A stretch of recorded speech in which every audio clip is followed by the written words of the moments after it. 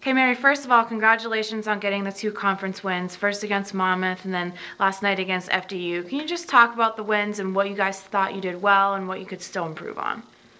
The wins were definitely a big deal. What we did well was we ran the floor. We knew we wanted to run both teams. We knew that we were more in shape than them, we were more athletic than them. So one of the goals was to run, and especially FDU, we wanted to put pressure on them so we could just get down the floor and get out easy buckets. How important was it to get off to that 2-0 start in conference play? Coach Shao made it a big deal that we wanted to sit on top of the conference until January, until we get into real conference.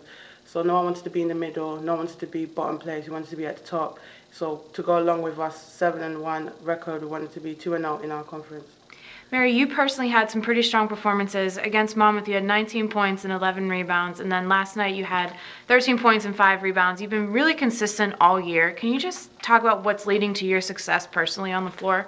I think my team, the team and our drive, I think that I'm a center, so they have to be able to give me the ball.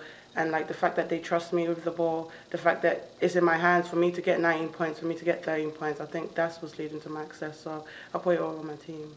And then lastly, you talked a little bit about earlier, you want to be on top, you want to be in first place going into conference play in January. But before that, you have 5 more non-conference games the rest of December. What do you guys have to do to maintain that focus and to keep the momentum going before the full conference season gets into play? I think we have to remain humble before every game, before every win, after every win.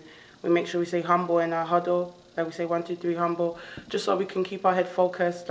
These are non-conference games, but everyone knows the conference games is the real deal.